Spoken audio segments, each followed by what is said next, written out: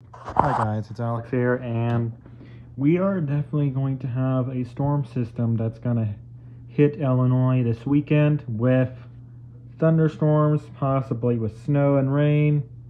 It's going to be quite a change. So, regard the background noise. Here we go. Highs in the lower 40s.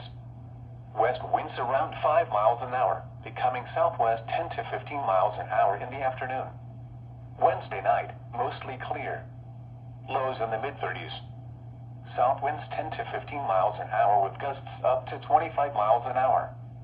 Thursday, sunny. Not as cool, times in the upper 50s. South winds 15 to 20 miles an hour with gusts up to 30 miles an hour. Thursday night, partly cloudy. Not as cool with lows in the mid-40s. Friday, partly sunny. Highs around 60. Friday night, mostly cloudy. A chance of rain until midnight, then rain likely after midnight.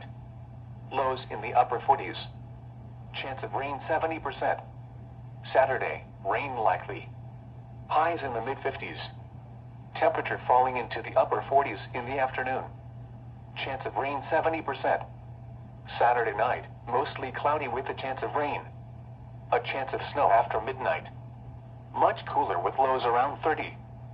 Chance of precipitation 50%. Sunday and Sunday night, partly cloudy. Highs in the upper 30s. Lows in the mid-20s. Monday, mostly sunny. Highs in the mid-40s. Again, the forecast for Jacksonville and surrounding areas of west central Illinois for the rest of today, cloudy. Near steady temperature in the upper 30s. Northwest winds around 15 miles an hour with gusts up to 30 miles an hour. At 3 p.m. at the Jacksonville airport, skies were cloudy. Visibility was 4 miles. The temperature was 37 degrees. The dew point and relative humidity were not available.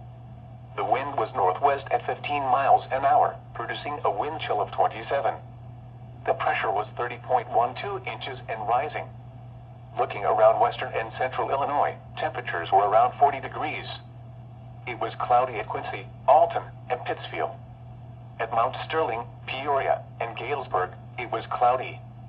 At Springfield, rain and fog were reported. And once again at 3 p.m. at the Jacksonville airport, under cloudy skies, the temperature was 37 degrees, and the wind chill was 27. Looking elsewhere around the Midwest at 3 p.m., Chicago was cloudy, and 41. Indianapolis was cloudy, and 43. St. Louis was cloudy, and 42. Kansas City was mostly sunny, and 47. Des Moines was cloudy, and 36. Milwaukee was cloudy, and 40. And now a discussion of hazardous weather conditions for the following counties in Illinois: Cass, Morgan, and Scott. This hazardous weather outlook is for central Illinois, east central Illinois, southeast Illinois, and west central Illinois. For tonight, no hazardous weather is expected at this time. For Wednesday through Monday, a strong storm system will impact central Illinois this weekend.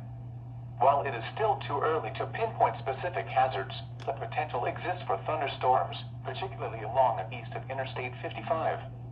As the system departs, rain may change to a period of wet snow Saturday night into Sunday, with areas along and west of Interstate 55 favored for snow. Stay tuned to later forecasts for additional details. Spotter information statement: spotter activation is not anticipated tonight. The time is currently 3:52 p.m. Central Standard Time. Well, all right, there you go, guys. There you have it. The first winter storm of 2023.